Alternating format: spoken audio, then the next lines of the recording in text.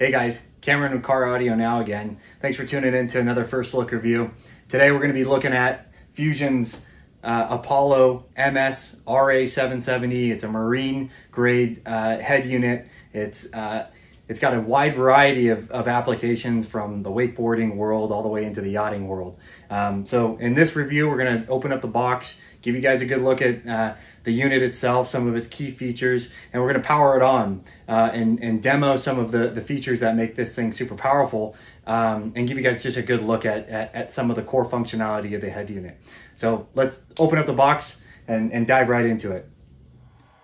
So we pulled the MS-RA770 out of the box and installed it into our demo box and hooked it up to power to turn it on and give you guys a good look at some of the features in real time, demo some of the features in real time.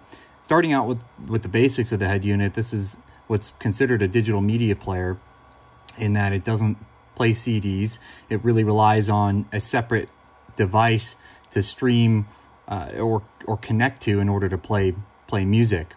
It features a 4.3-inch screen. It's a touch screen, what's called a capacitive touch screen, that's encased or covered with a single pane of glass. Gives it a really nice and sleek look and a nice feel too. Capacitive touch screens, basically what to expect from a capacitive is what you'd experience on an Android or an iPhone. It's the same technology. And just for context, we actually hooked this up, connected it to our device already, our iPhone, so it's already got a Bluetooth connectivity. You're seeing the last song that we played on it, so that's what it really defaults to when you hook it into a device, whether it be Bluetooth, AirPlay. We'll get into that. So let's start out with some of the core functionality of the unit, starting with the 3 access points, the biggest access points to the user interface. You have the sources here, the menu, and the zones. So let's start out with the sources. When you click on the sources, you get a list of 6 different options by default. You have AM, FM, aux 1, aux 2, Bluetooth, and optical. AM, FM, it's pretty straightforward. Aux 1, aux 2, there's 2 separate RCA inputs on the rear. Now let's go back to there. You have two separate inputs in the rear that you can hook into with whatever inputs that you'd like. This could be, a RCA to a headphone jack, for example, that they sell on Amazon. It could be anything that you want to run in your boat.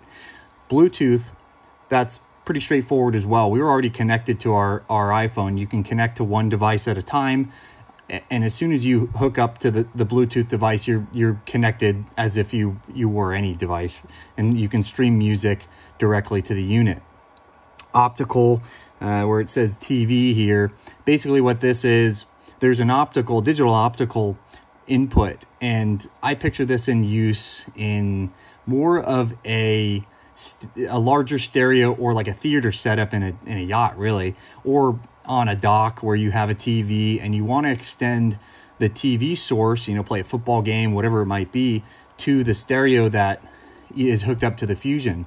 So you can take and pull the input from that source, whether it be your TV or other source, and extend it to the stereo and the zones that are hooked up. And we'll get into zones in a little bit, but the zones that are hooked into this unit.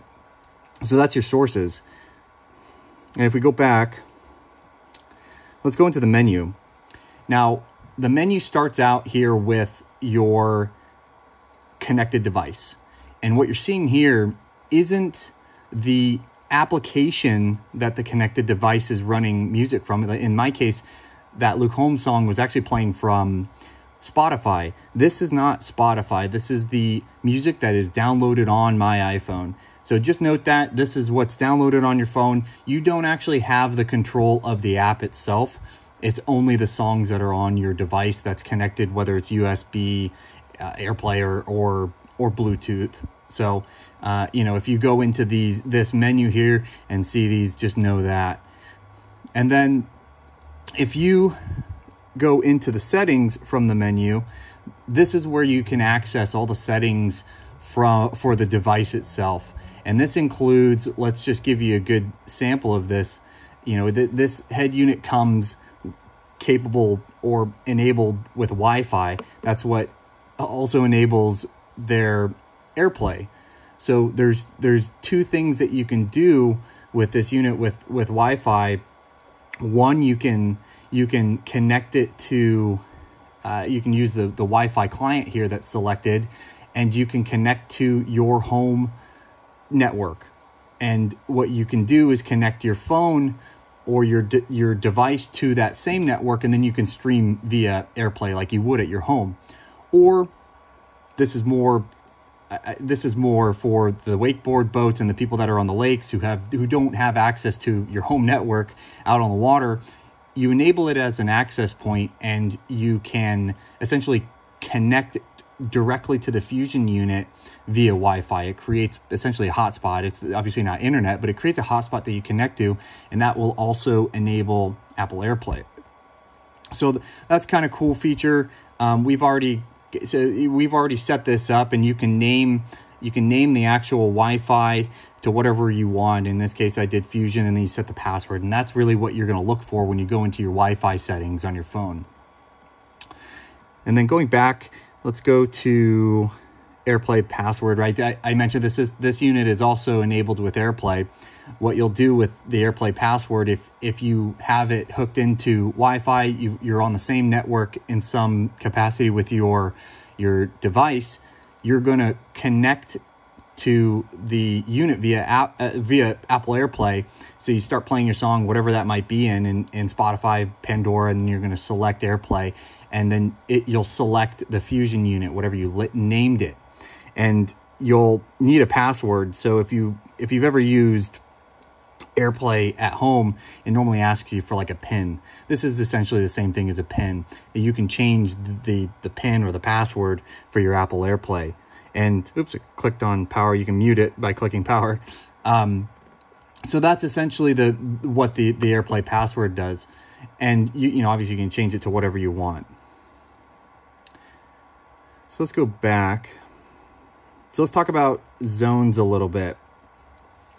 So by default, let's go back one more. By default, if you move the volume knob, and this is actually also a control knob, so if you can press it down, that basically mimics an enter, or move it, you know, back and forth, it defaults to volume. But what happens if you click in volume, and you can see volume for all the zones.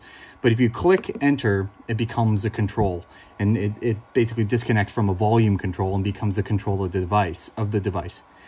And so what's cool about the zones on this unit is that you can configure them and customize each zone independently of each other. And you have very easy access to not only customize them, name them, etc. You can adjust volumes independently of each other. So you can see I'm highlighting each of these zones, and you know, take for example, if you're playing a country song, a rock song that might need a little bit more bass in comparison to other songs, you can adjust that and boost it a little bit just for that song, and then you can bring it back to whatever the range is with ease. You know, you can do that to every zone, and we'll talk a little bit more about zones when we get into the application too, because all of these controls are actually accessible from within the app. A little bit more about the zones. I'm going to go into the settings and the zone section here. I mentioned that you can customize each of the zones. And what I mean by that is, let's go into interior, right? The interior is a zone that I created. I named it via this naming feature, interior. This unit is going to go into a wakeboard boat. So I named 3 zones, interiors, for the interior speakers, subwoofer, and tower speakers. And each of the zones, you have access to a 3-band equalizer, so you can really control the zones if you want to do it that way. And you also, you know, in the case of a subwoofer zone, which is zone number 2, what I'm using zone number 2 for, you can actually select the sub frequency, which all this is a low pass. And what that means is it'll limit the frequencies to a maximum of, you know, 80 hertz, 120 hertz. In this case, it's not set right now. I'll probably set it between 80 and 120. I haven't really decided yet, and I haven't tuned it. But you can select the different, you can basically customize the low pass directly from the unit. And one more thing to just note with the zones, I personally really like the zone features, is you can set thresholds, maximums for each of the zones as well. So you can, this is basically a preventative, you know, in some cases you want to set up boundaries on your system so that you don't damage it. And that's really what this will do, is it won't allow you to exceed this threshold. And, you know, depending on if you have a subwoofer that's also tied to this zone, you can adjust the levels in this screen as well. So the one thing that's missing here that is really powerful, and a feature that we're going to get to in a moment, is the DSP. So the DSP is a super powerful feature. It's accessible in the app.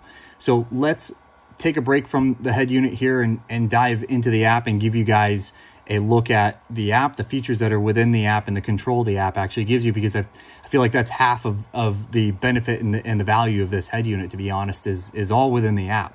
So let's give you a look.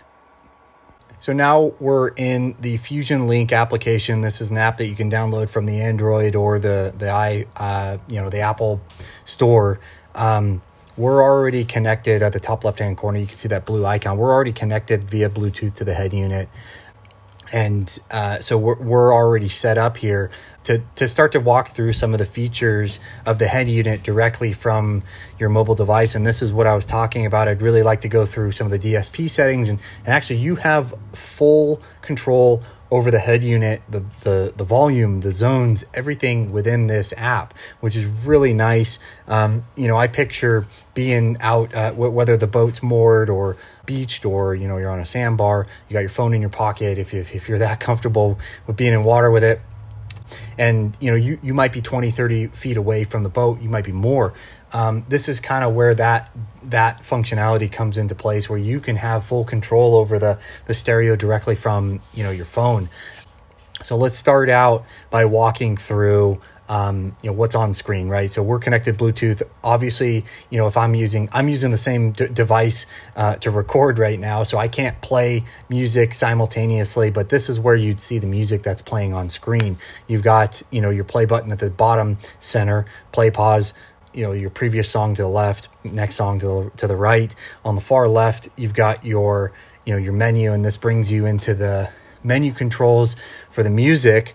And this is your music that is directly on your phone. So it's not like your Spotify or Play or Pandora, you know, similar to how when we were going through directly on the device, you don't really have control over those types of apps. It's really just what's on your device. On the bottom right, this is where I want to go through some of the zones. You have very easy access and control to the zones on your boat directly from your phone. And let me show you that. On the far left, you know, we have all of our 4 zones. You can see they're configured here: interior, subwoofer, towers, right? Those are the preset, not preset, but pre-configured ones that we set up. Interior, but you can take and control these zones independently of each other. The volume, which is super powerful.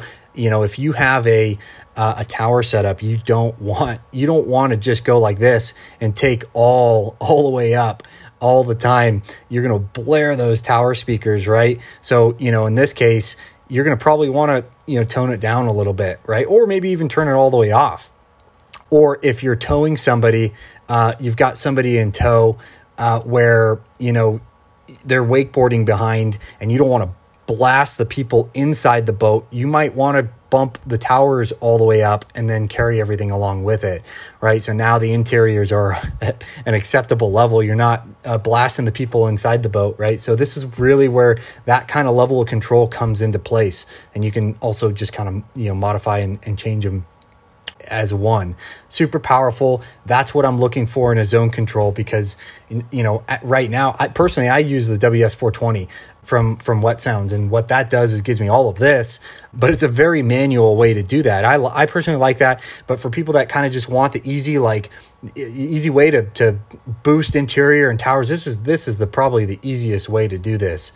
And similarly,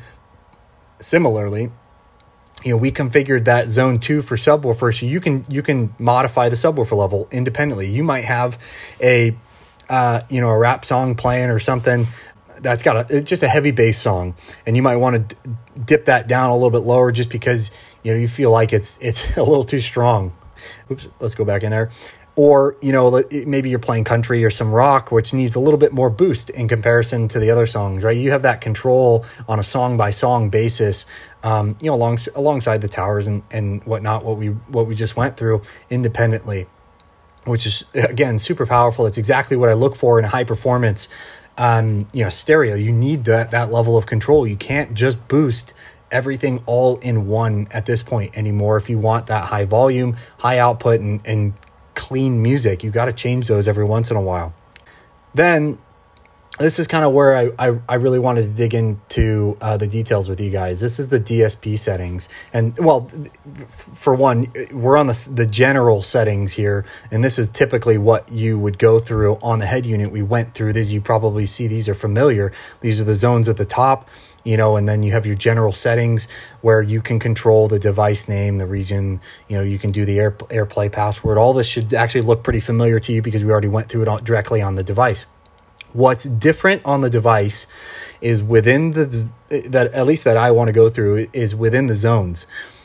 Once you're in one of these zones configurations, you now see this DSP setting.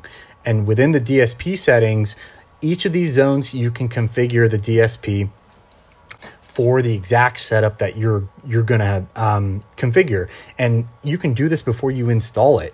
You can do this after you install it. You can do this whenever. And what it really does is limits, if you are comfortable with the DSP settings, and these DSP settings are from the engineers at Fusion, especially if you're running like we're running a Fusion head unit, Fusion amplifiers, Fusion speakers. It's the best setup for running these DSP settings. You don't have to do that, but you can go in and configure every zone specifically to the configuration and application that you want it to. So we're going to go in and configure the interior speakers. These are speakers that are within the boat.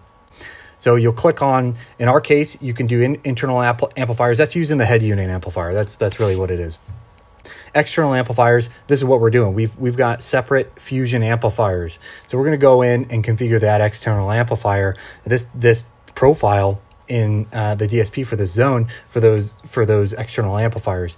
At the top, we got speaker type. We're going to install the Signature Series 6.5 2A, right? These are sport ones. They've got it listed here. We're going to click that. Boom, we've got the speaker type. The environment, this is where are those speakers going, right? That's what it's asking here. This is going to go in the cabins. It's a wakeboard boat, right? It's an open air area with no roof, no limited walls, right? It's just your typical wakeboard boat. So boom, let's go open air.